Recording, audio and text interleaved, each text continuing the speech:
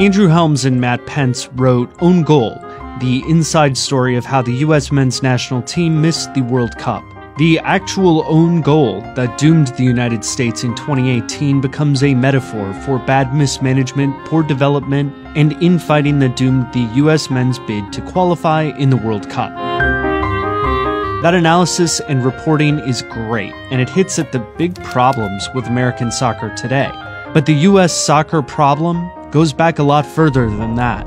This chart shows the US men's national team's World Cup record. At the top are the best finishes.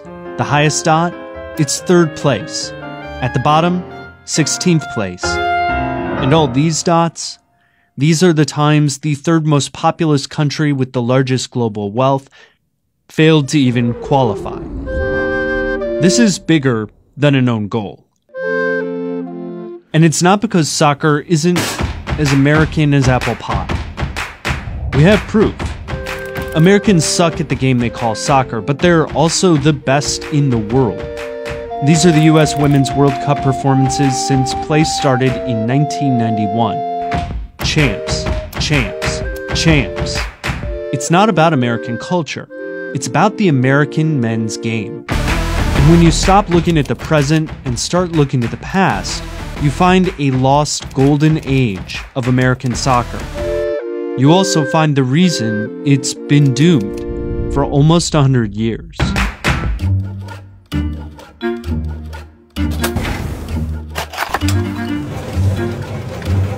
In 1926, 46,000 Americans crowded into a Manhattan stadium to see Hakoah, an all-star European soccer team, lose to Americans. In the paper that same day, a season-high Yankees baseball game that 4,000 fewer people went to see.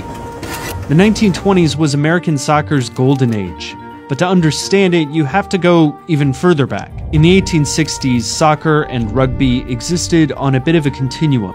People played a little bit of everything. In 1863, rules were finally established in England to build a game that played more like the soccer we know. The US diverged from the English soccer game with the first Harvard-Yale football game, which would quickly turn into American football. Until then, Ivy League colleges had played a more soccer-like game, but Harvard challenged Yale to a rugby-style game they'd learned from McGill in Canada. That game was a hit, and Ivies like Princeton quickly picked it up. That was the first split between European and American football culture.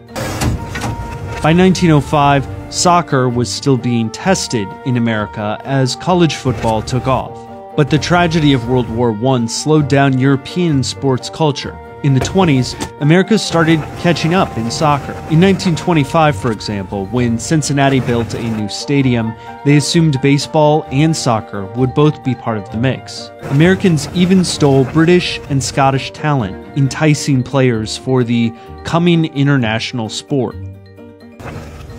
English stadiums had the biggest crowds, but the US was part of the growing international audience for the sport. The 20s saw a formidable soccer presence in the US, with big attendance numbers. That development helped America score a 3rd-place finish in the World Cup in 1930. But that was the beginning of the end.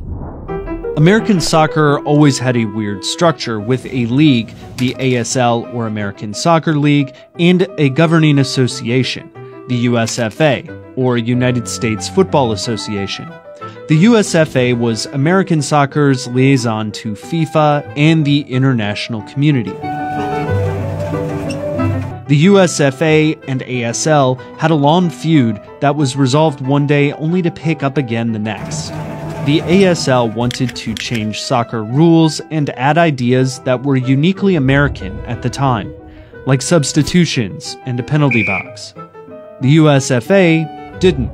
Not clear enough? Just look at the names. These two organizations couldn't even agree on what to call the game. And this is what happens when acronyms take over your sport. FIFA's at the top. They threatened to kick out the USFA because the ASL was recruiting those European players. FIFA didn't like that at all. USFA agreed to sanctions. ASL got mad and pulled out of a big USFA tournament. 3 ASL teams went over and played anyway, which got them kicked out by the ASL. They whined to the USFA, which kicked out the ASL. So then the ASL played without USFA approval, so the USFA made a new league with their own teams. Yeah. All this acronym infighting split soccer teams, players, and fans in half. Civil wars, they are not fun. They patched things up again in 1929, but it was too late. The Great Depression hit the financial system, and teams were already weakened. The Depression forced many of them to fold.